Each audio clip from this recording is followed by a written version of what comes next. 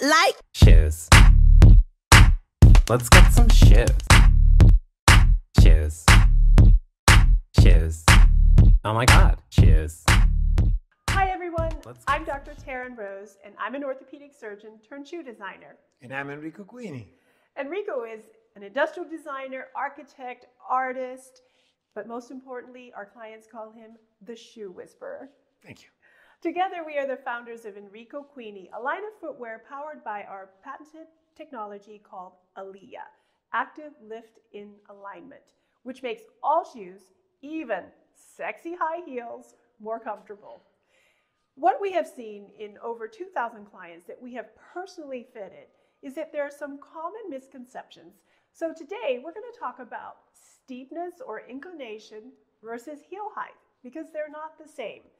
So let's go over inclination. What you mean by that is the steepness of the incline of your foot, right? Yeah, it's the landing of the bottom of our foot. So, like this. Yeah. This is 75. This is a little bit higher at 90, right? Yeah. And this is now a little bit higher even at 95. Yeah. So what's important here is that both these are 100 millimeter heel height, even though this is 75 millimeter inclination and this is 90, because this has a hidden platform in it. So I say when you go shopping, you should compare apples to apples and make sure that you're not just talking about heel heights, because comfort is more dependent on the incline of your foot.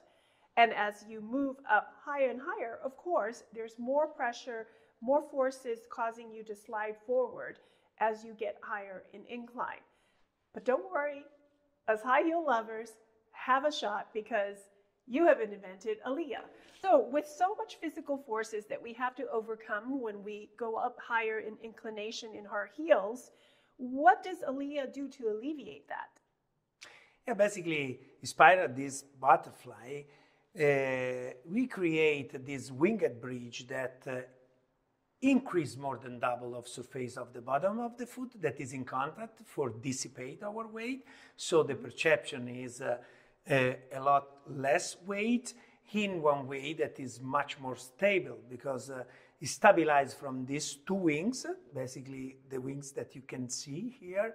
Okay, this is internal wings. You have also the external one that grab your arches area, lift it up in the opposite force, the pressure that is gonna be released all in the metatarsal area. So let's take a look at some shoes from our collection to show you that heel height is not as important as inclination when you go shopping. So here we have a 75 millimeter inclination, but 100 millimeter heel. And our top seller here is at 90 with also 100 millimeter heel. So you have completely two different inclination. Step over here, you have 95 inclination, but 125 millimeter heel, which is amazing. So all of these shoes here, our top sellers, haven't crossed over that 100 millimeter inclination threshold, because beyond that, you have to have special training for being used to wearing such a steep heel, as well as certain morphology of your foot, right? It's morphology, because the calcaneus have to be flexible in the way that that point where the joint is connected good with the dome that we have inside. And so for that reason, some women are very comfortable to wearing that steepness, and someone else he find very, very annoying. Yes. So when you go shopping, look for the steepness that is most comfortable for you, and compare what you're shopping for by inclination or steepness rather than heel height, because you can have a higher heel height or lower heel height depending on how the shoe is built. Maybe it's built with a platform. So now that you have that tip, happy shopping.